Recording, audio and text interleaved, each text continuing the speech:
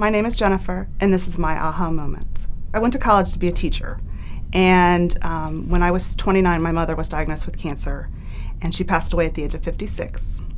And I got the opportunity to work at Susan G. Komen, and I realized that was a good fit for me. After losing my mother to cancer, I wanted to be sure that myself, my daughters, were never touched by such a horrible disease. I can still teach people about breast cancer and still use what I know.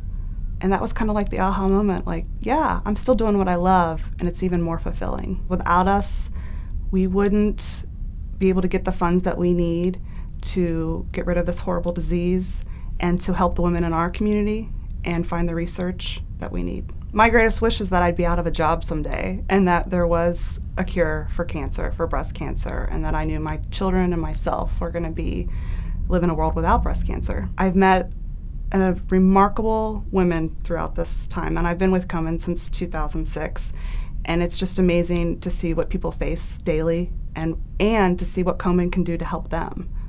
It's been amazing.